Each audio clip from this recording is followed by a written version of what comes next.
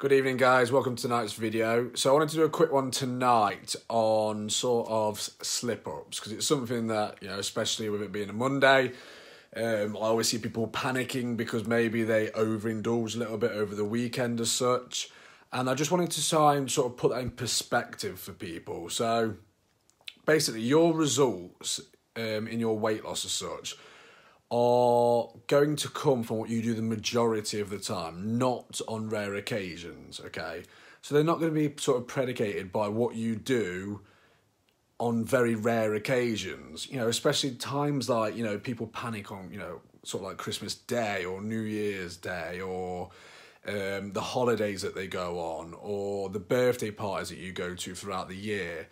These aren't going to define your journey, okay? It's what you do in between those moments, because those moments as a collective are a very small percentage of your whole year, okay? So unless you went completely, you know, insane over them. I mean, to be fair, even if you did, it wouldn't make a difference because it's a tiny, tiny percentage of your whole year. It's what you do in between these moments that matters more, okay? Now, obviously, these need to be rare and they still need to be controlled in a sense, but it doesn't mean you still can't have fun and enjoy yourself, okay? Now, it's very easy to say, and everybody would love to strive for 100% consistency, but it's probably not, well, in fact, it's not possible, okay? Strive for it 100%, but don't just be disappointed when you don't get there, because it's just not possible. You know, most people can strive for, you know, 70, 80% at the most and still get the results that they want, and then they can enjoy themselves 20, 30% of the time, within reason, of course, okay? Now, it'll be very easy to say, okay, lock yourself away, you know, we'll hit 100% consistency until you reach your weight. But let's be honest, that would be no fun at all. You know, nobody wants to go to a wedding, for example, and sit there eating a salad and drinking water. You know, this needs to, you need to still enjoy yourself, okay? And you can still enjoy yourself whilst getting results, okay? And I want to make that absolutely clear. Now, sort of in summary, just don't stress about these things, okay? Because we all do it. You're not the odd one out. We all, you know, have these moments where maybe we indulge. I don't like to call it a slip up because it's not, because it almost makes it sound like you've done something wrong when you haven't, because like I say, it is totally normal. And the best thing that you can do when these things happen is accept that it happened, accept that it's normal, it happened, it will happen again. Try and analyse it. So try and analyse why it happened. You know, why did you know, eat more than what you normally would, for example? And you may find that you start to recognise patterns, and this can help you to maybe control them a bit more in the future. And finally, and most importantly, move on. You know, get over it as such, you know, because just like anything else that has happened in the past, you cannot change the fact that it happened. And dwelling on it isn't going to make it any better. It's not going to change the fact that it happened.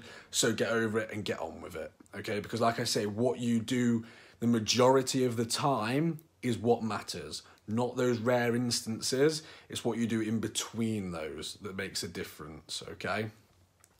Now, I want to make sort of a quick side note on, because I think a lot of the time when people overindulge, it comes from this labelling of good versus bad foods. And I will do, I think, another video on this to sort of go into it a bit more depth. But very quickly, I hate the labels good and bad food, okay? Mainly because there are no good and bad foods. Everything in moderation is fine. And the majority of foods, if you have too little or not, or too much, it is bad for you. If I told you to name me a good food, for example, or, you know, you would say to me, for example, that water is good for you, okay? And that is good to have.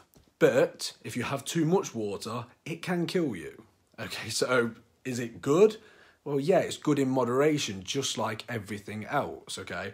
And I think a lot of sort of slip-ups or instances where people eat more than what they normally do come from this. So for example, let's say pizza. Most people would say that pizza is a bad food. So what happens when they have pizza, they say, well, I've had some bad food, I may as well have a little bit more now, and then I'll get on the good foods again tomorrow.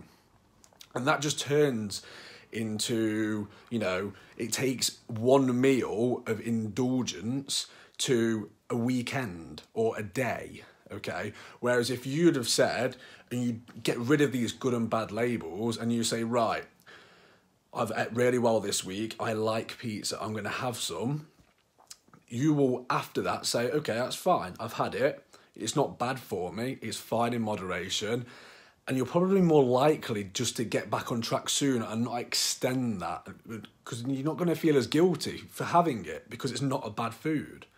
Okay, so that's just like a quick side note. Like I said, I will do a video on that on its own to go in a bit more depth. But get rid of good and bad food labels, okay, because they're not good for anything, okay? So there's a video for tonight, guys. Hopefully you enjoyed that and took some value from it. I always appreciate like, comments and shares. It is my motivation and my fuel to keep going. If you are not watching this on my YouTube, please feel free to check that out. It's just my name as it is on here, Nathan Bancroft. I put all of my videos on there, all free advice on weight loss, fitness, nutrition, etc. So feel free to check that out because obviously it's got all the videos in a nice, easy, convenient space. Thank you very much, guys, for tuning in, and I shall see you on the next video.